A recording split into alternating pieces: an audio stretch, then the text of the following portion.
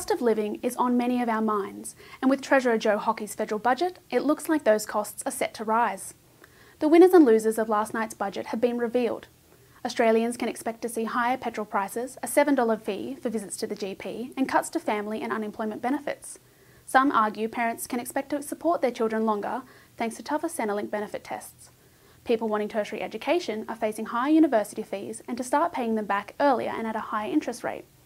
But it's not all bad. $5 from each GP visit will fund the $20 billion Medical Research Future Fund, and increased petrol excise will drive billions towards roads. The budget is controversial and has left many asking, is the $36 billion in savings coming at a high cost? Amber Kinnear, UOW Update.